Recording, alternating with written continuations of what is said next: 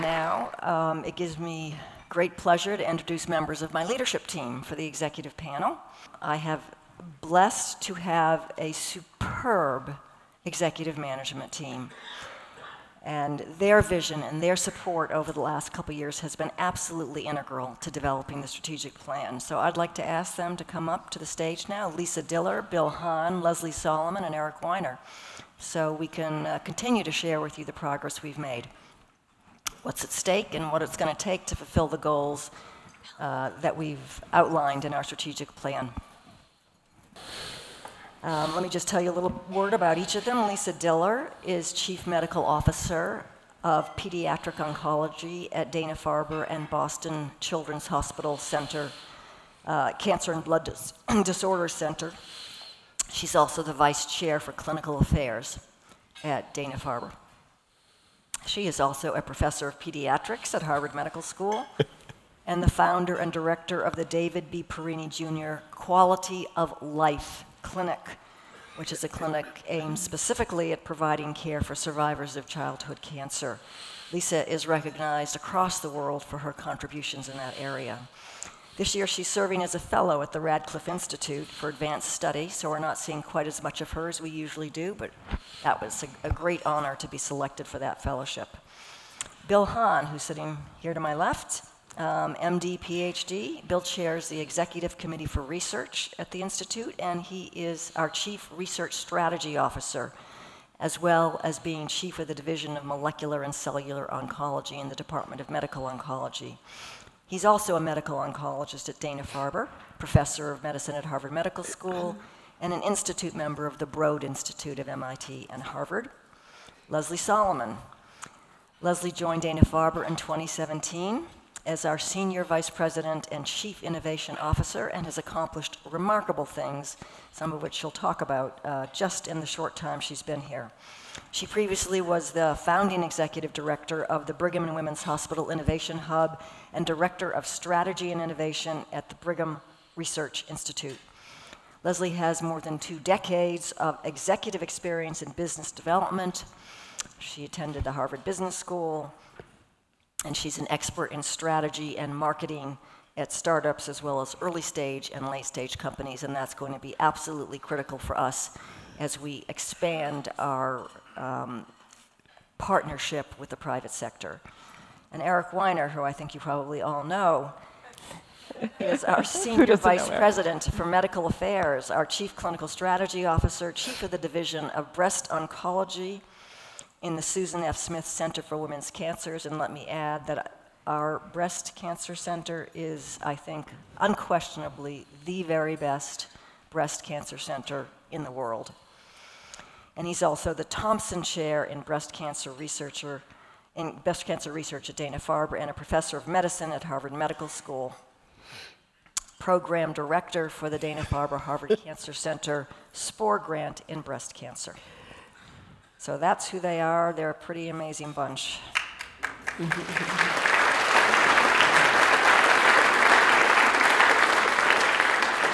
All right.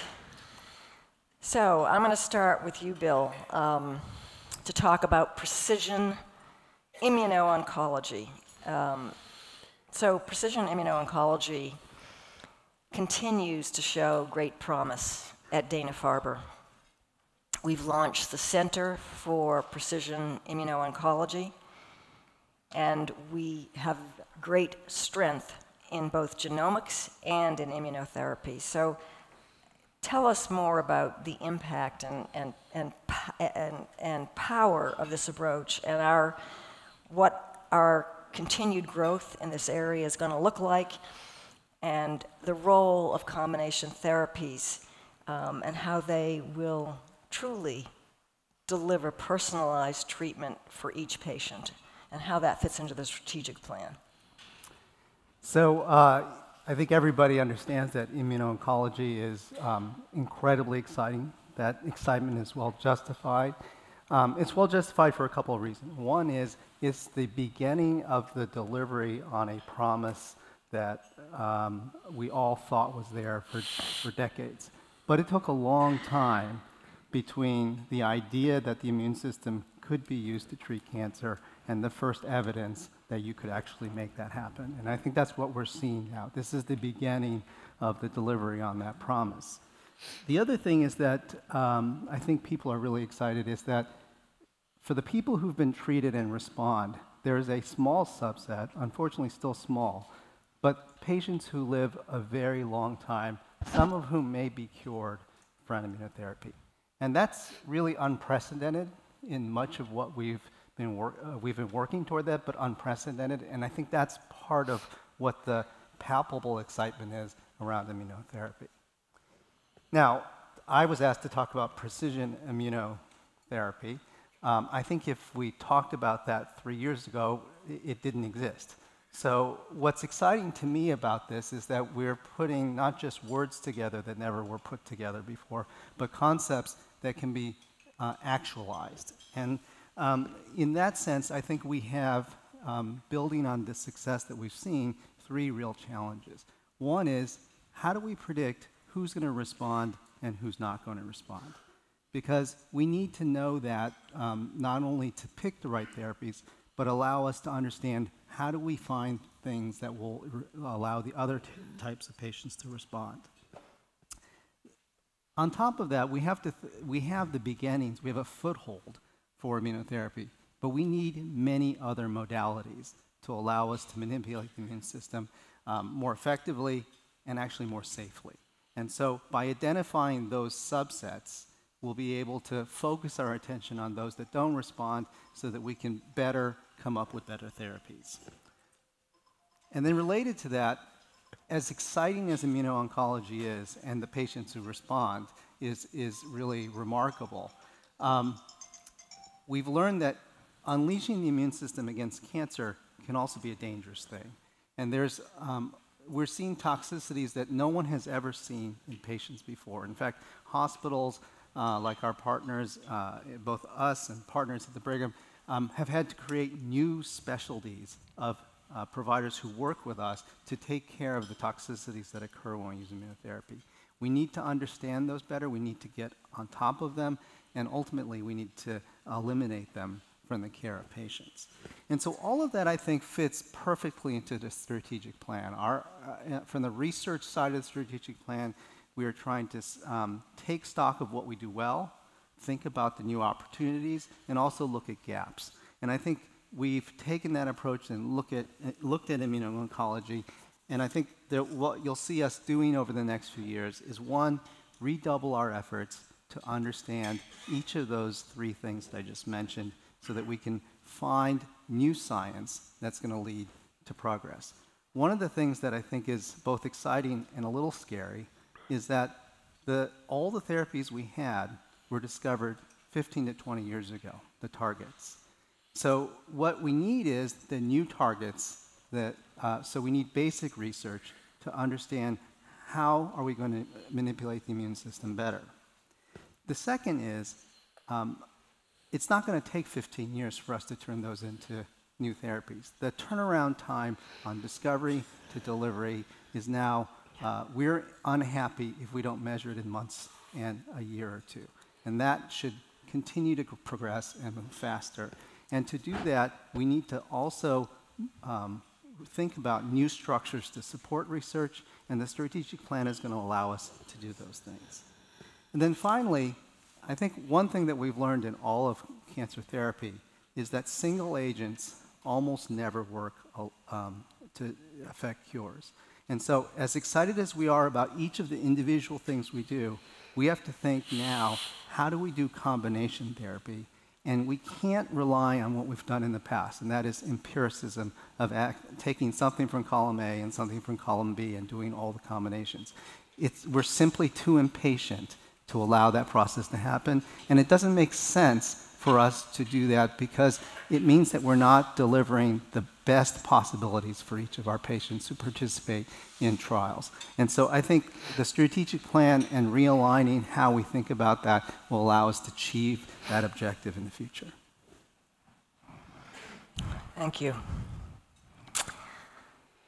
Lesley, accelerating innovation. So Lesley is our Chief Innovation Officer, as you know, and you are helping us and have helped us already develop strategies and collaborations that enhance research and patient care while also delivering financial results and competitive advantage. Because to my mind, there are 3 ways to increase the revenue that comes into Dana-Farber that will be used to expand basic and translational research. I mean, that's our trademark. We're 50% research, 50% clinical care. We want to keep that balance, but research is always a money-losing proposition, so we have to keep on finding ways to support our research. And I think, you know, there are 3 ways to do that. One is increase our clinical volume, and we want to do that anyway because we want to be able to treat more patients and deliver the kind of care that we deliver to more patients. The second is through philanthropy, but the third is through innovative partnerships with the private sector. And so, can you discuss how thinking creatively about sources of revenue helps to drive discovery and keep our science in-house longer so it'll create more value for Dana-Farber, including the commercialization of intellectual property through these unique partnerships, and how that fits into the strategic plan? Yeah, absolutely. So I am just over a year into my time at Dana-Farber. And what I've learned in my first year is what you all have known for many years, is that the care that is delivered at Dana-Farber is out of this world, really, really and truly. And in the first 6 months while I was at Dana-Farber, I met with over 40 of our scientists. And so what I also learned was the science that is being done at Dana-Farber is also just incredible, really, truly amazing. And so as I looked at all of these new learnings and the experiences that I was having, my thought was, why should patients in New England, why should patients that are close to here and maybe patients that have the funds to fly here, why should our care and our technologies and our science really be limited to those people? And typically, we've had ways to translate our science out of the Institute by partnering with industry and getting that science and turning that into drugs and to new discoveries. But I started to think about the clinical care that we were providing. And could we also take that care and get it out to more people? And Laurie talked a little bit about collaboration and the idea that, you know, we have to find partners to help us move some of our work forward. And really, we can't do it alone. There's so much to be done. There's so much impact that we can have. And so by partnering with other organizations to get that work out is really how we move that forward. So I started to learn about our cancer pathways that we had created, our clinical pathways, that many, many hours by physicians at Dana-Farber had been spent to deliver a pathway, which is really a clinical decision support system. So a patient comes in, their tumor is a certain genomic makeup, and this is the first line of treatment. And then there's a decision tree that says, okay, this is the second line of treatment if that's not working. And obviously it's much more complicated than that, but then the third line of treatment. And these pathways were how our physicians, for the most part, were treating our patients. And if you looked around at community hospitals and hospitals across the globe, really, they weren't using the latest and greatest. And I sat in on some of these meetings, and the fact was that our physicians were talking about the latest research, the talk that was given last week, and they were determining these pathways based on the newest information.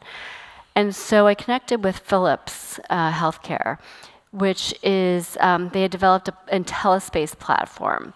Their IntelliSpace platform is meant to be a platform that could be used at any cancer hospital across the globe to help doctors at those hospitals treat patients. And they were interested in partnering with us around our pathways so that we could take our pathways, the way our doctors have developed their treatment plans, and put it onto their software platform so that patients in Indiana, Nebraska, in China, Japan, could have access to the way that our doctors were thinking. And the exciting part about this partnership is that not only are we going to be able to impact the, yes, we can impact hundreds and thousands of people here in New England, and that's incredible, but now we can impact millions of people around the globe. And we can do that in a way that's going to drive revenue back to Dana-Farber to fund the research mission that Laurie and Bill have talked about that is so important to these new discoveries. So that's one really exciting way that we're looking at doing this. And I think there are other things that Lisa and I have already talked about, some things that she's worked on, other clinical protocols, other technologies that we have at Dana-Farber that we can use to get out to the world.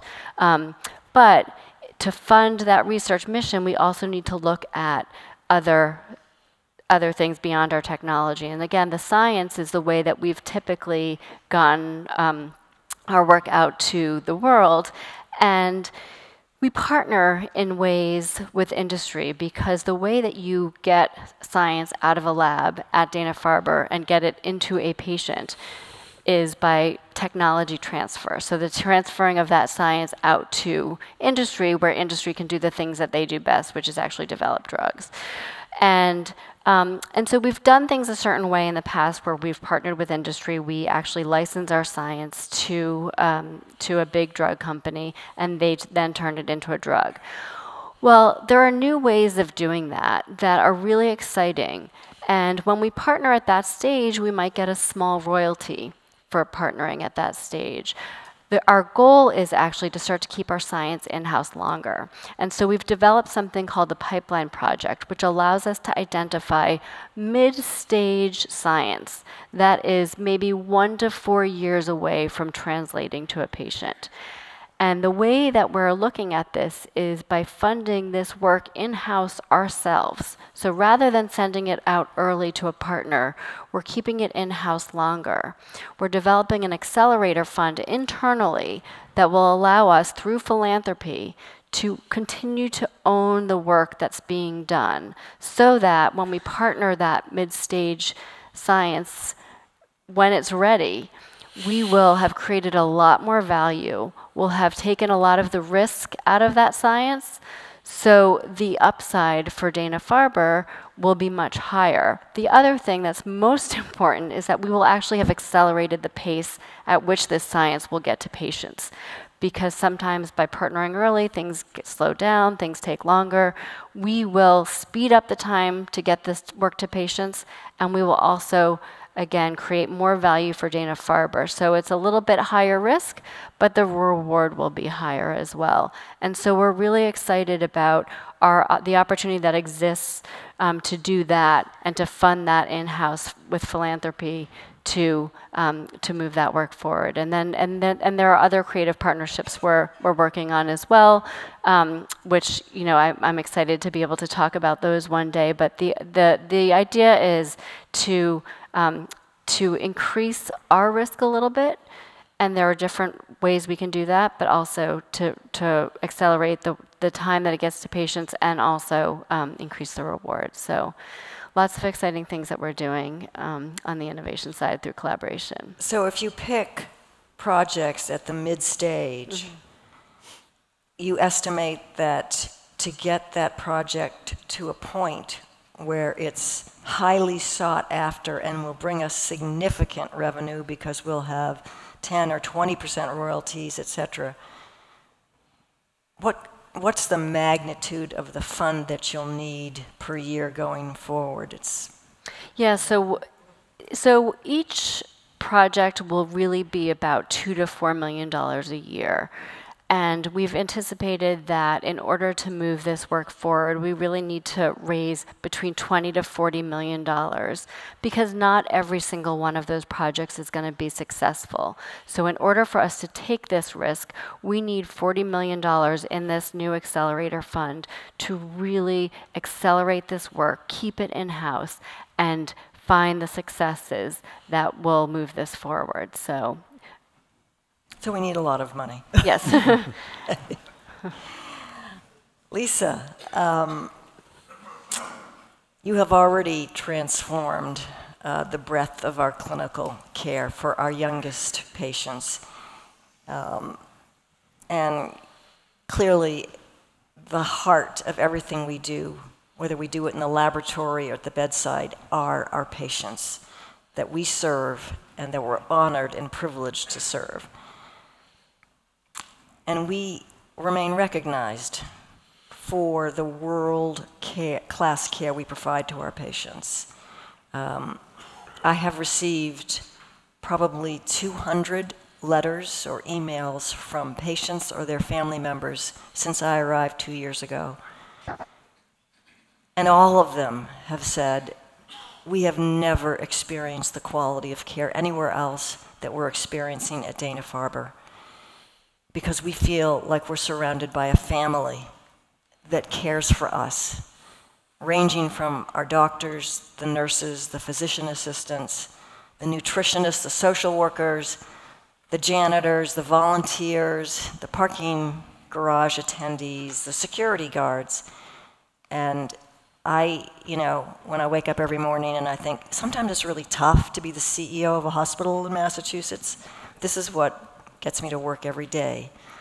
The knowledge that we are delivering exceptional care to our patients. So my question to you is, as a provider of exceptional care to our youngest patients, can you comment on some of the unique challenges that you have to address with this very precious population, the future? The children are our future.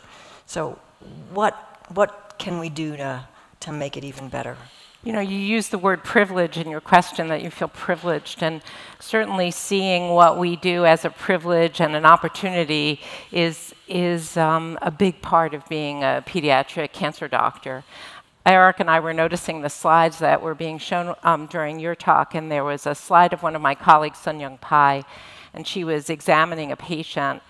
And it was such a great photograph of what we do. It wasn't only that the child was cute, but it was the eye contact between the physician and the patient at that moment that spoke, more than I can tell you about the relationships that we have with our patients and how we develop them.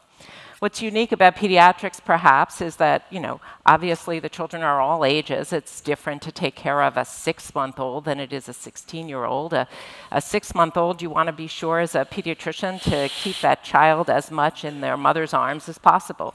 A 16-year-old, you want to get back to school as much as possible. And the challenge of choosing a diagnostic or therapeutic plan is often based upon those kinds of family needs.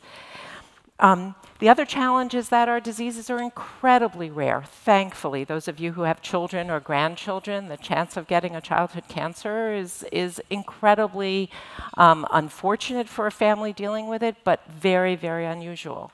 So we're dealing with the shock of a family having something unexpected, and we're supporting a whole family through a diagnostic and therapeutic journey.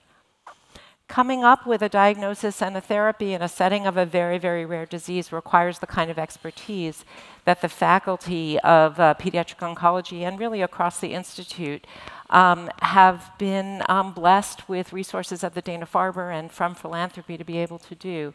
You mentioned that we are one of, or the only pediatric and adult U.S. News and World Report winner as a joint program. And it's really one of the greatest things about working at the Dana-Farber is having my colleagues across the Institute, adult and pediatric, because the investment made in cancer is an investment made in precision immuno-oncology or new drug development that we benefit from in pediatrics just as much as the medical oncologists benefit, even though it's such a rare disease and that couldn't happen somewhere else. When I think about the future going forward, I think a lot about expanding what we do and how we do it across the Institute again, working with the group thinking about pre-cancer and people at risk for cancer, and that includes children, and collaborating with the members of the faculty like Irene who are working on figuring out how to make diagnosis without a bone marrow, or how to figure out who's at risk, an area I'm quite interested in and working on during my fellowship this year, as you mentioned. And then thinking further about the adolescence and into young adulthood, and that sort of 18-year-old or 21-year-old division really doesn't make sense in the age of precision medicine, where we know something about the genetics of the tumor, and the age of the patient matters less. And understanding the genetics, understanding the immune environment, understanding the biologic behavior of the cancer is much more important in coming up with a therapy than it might have been in the past, when we just used an age and maybe what something looked at or under the microscope. And then finally, another area dear to my heart is survivorship. When we cure a child, we hopefully give them 9 decades of life forward. And that is something we have to keep in mind when we choose therapies. And I personally have been lucky to be working with the Perini family over all these years, who recognized many years ago the importance of caring for and studying survivors to inform our therapies today. And I hope to continue doing that in the future, along with my colleagues, so that we can choose therapies today that we know will allow children to become young adults, members of society who have families of their own and live healthy lives. Thank you.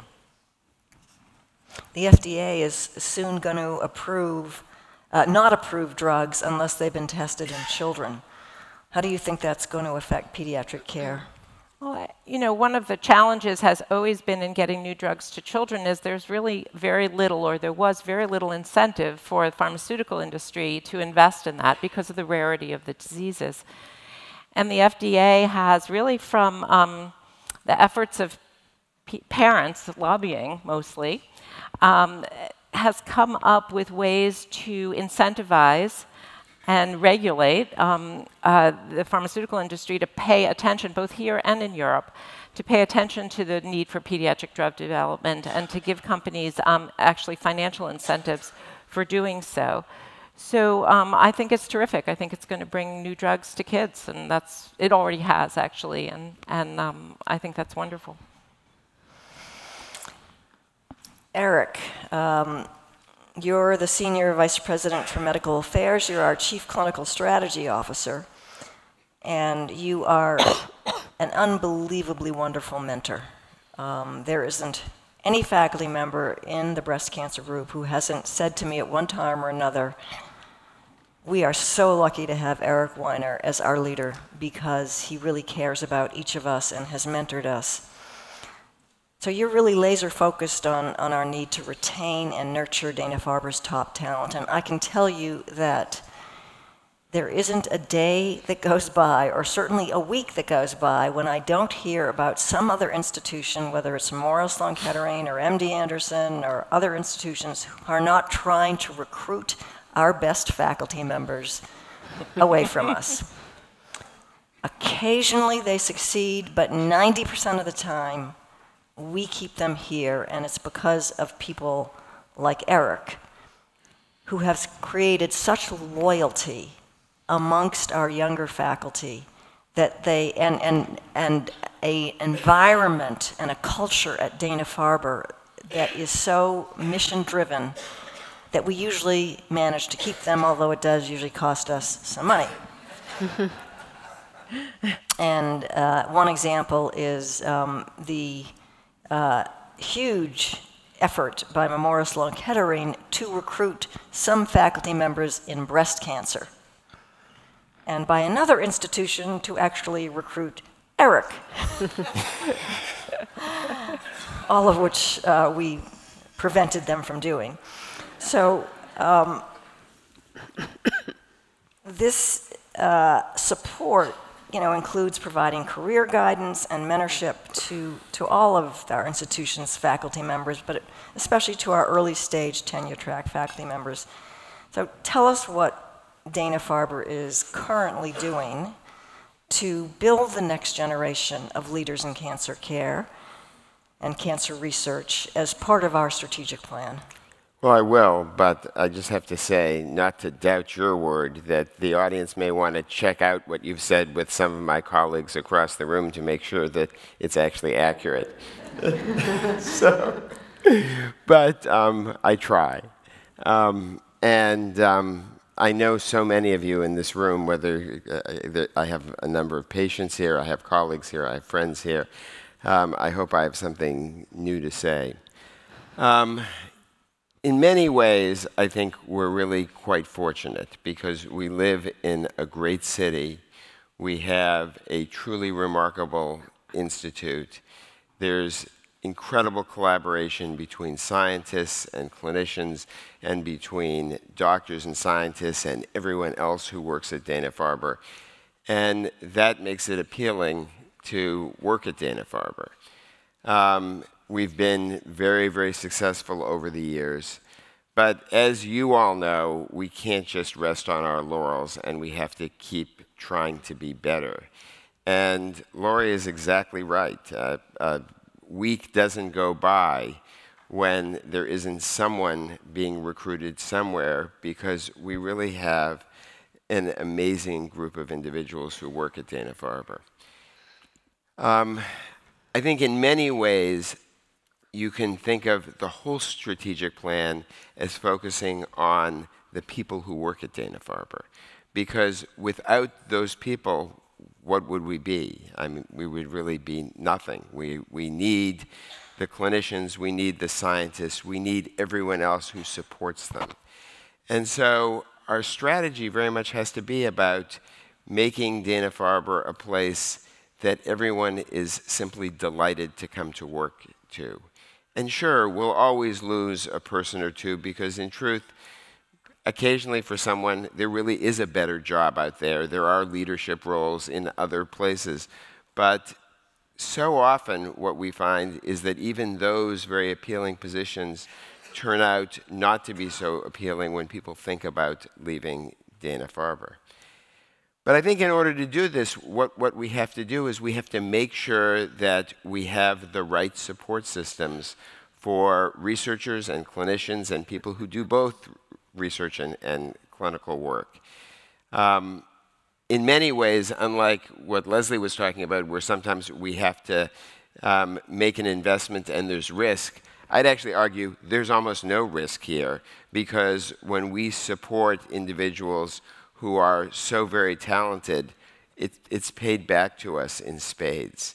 And of course, the happiest, most satisfied, most content employees in all areas are the ones that perform the best.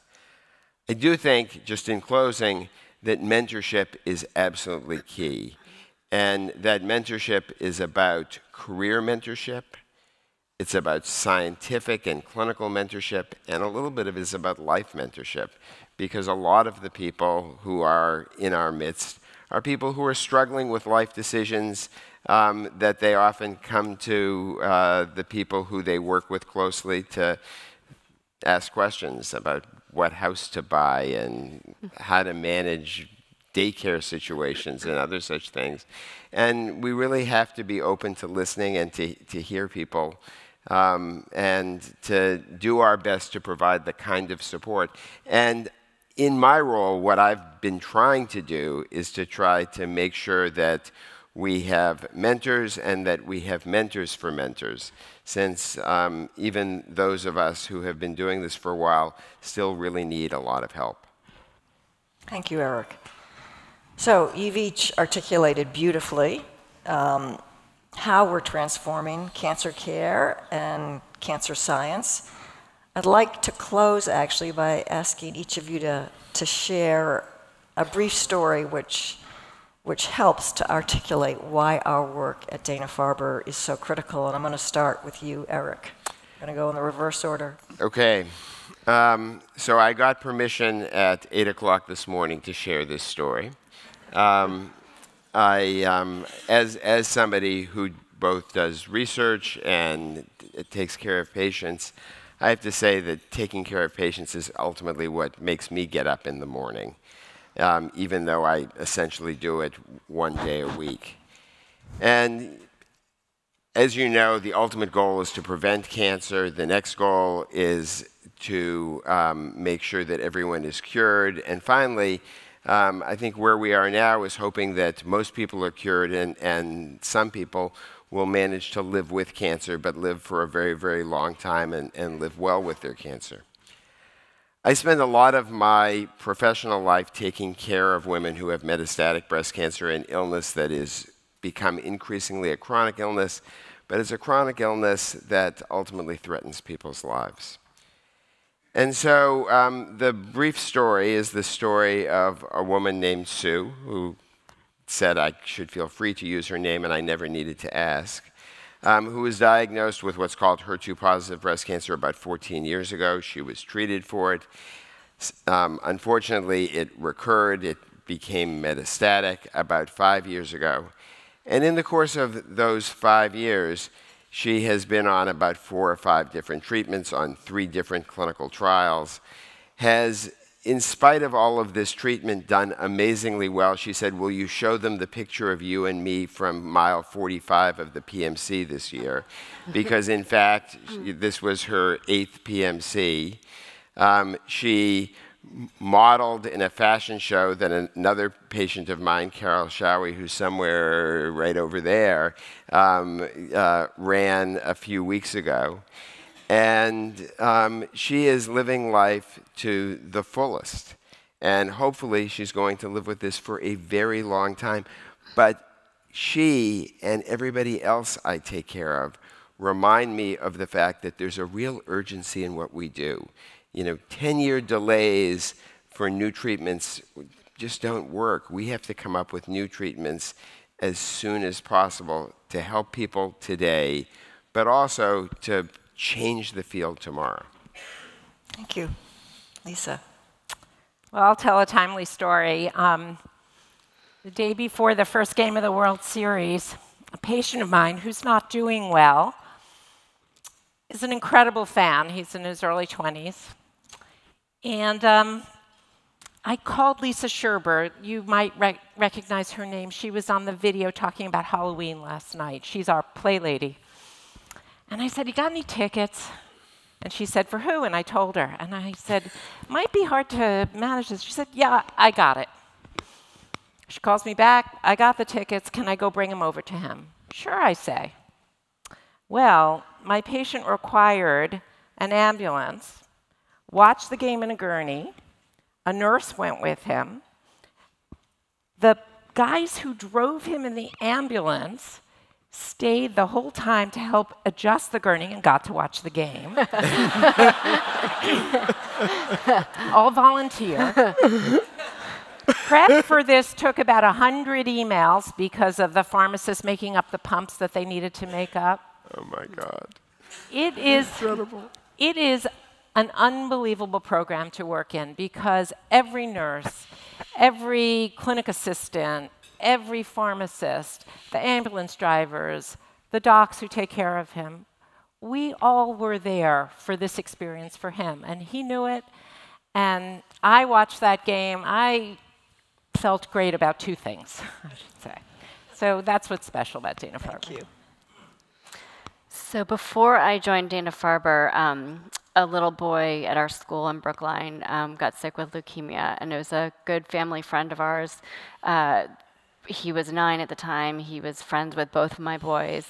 And he was then treated at Dana-Farber, and I was able to actually, being at Brigham, walk through a couple bridges and go over to see him. And then when I got this opportunity at Dana-Farber, I would get to see him even more. And again, was blown away by the care that he was given. His family would call me, they would tell me stories, we would spend time together. He ended up getting a bone marrow transplant, and in April of 2017, that was his bone marrow transplant, and then he went home. And in February of 2018, he went back to school. And, sorry. And Saturday night, I was at a Halloween party, and he and his brothers were the 3 amigos, and his little mariachi outfit. And to be able to see him at a Halloween party with, you know, a bunch of kids and a bunch of families, being able to just hang out like a regular kid is really why what we do is so important. So when I was a first-year fellow, I saw a patient who came to Dana-Farber as sort of a Hail Mary. He and his family had been to several hospitals in the area, and every hospital said, "I'm sorry, you have this rare sarcoma. We don't have anything for you. Our best advice is to try to spend time with your family and get your affairs in order." And they came to Dana-Farber and saw me, a first-year fellow, and George Dimitri, and George and I and George said, we're going to take this, we're going to do something differently. And we got a surgeon at the Brigham who was going to do a very difficult, nearly impossible operation. It was a success, removed the tumor that was taking up most of his abdomen, put him on a lot of really toxic chemotherapy drugs that did nothing, but temporized until it turned out that he had a GI stromal cell tumor, which at the time nobody knew anything about, but George had started a trial using Gleevec in this disease, and he was one of the first patients on the trial. The tumor melted away. He had 4 or 5 years of the only side effect of having a little rash on his forehead, which his wife liked because it gave him more color. And failed that therapy, went on to a second-line therapy, lived another 5 years, walked down the aisle with his 3 daughters and saw 2 of his grandchildren be born. And so that story to me encapsulated why we all became oncologists, that there were terrible diseases that we knew nothing about, that we would do science and figure something out and be able to affect people's care. And what I think is great about that story to me and why I remember it so much is that at the time it was an uncommon event for a patient to experience that. And now it's common. All of my colleagues see this every day. And that's crazy, but great crazy. The second is, it doesn't take 15 years to develop a drug. It takes sometimes a few months or years. And that is crazy. We couldn't imagine that. And finally, cancer, when we all started training, was empiricism of the highest degree, the best empiricism in the world, but still empiricism. And we're finally to the point where we only do things because there's a rationale. We're not always right, but there's a thought process. And I think that that's really, truly the breaking point of how we think about cancer. It's not going to be about just trying lots of stuff because we can, but trying the right stuff and knowing how to understand the results of what we try so that we can make things better. And that's what that patient encapsulates for me.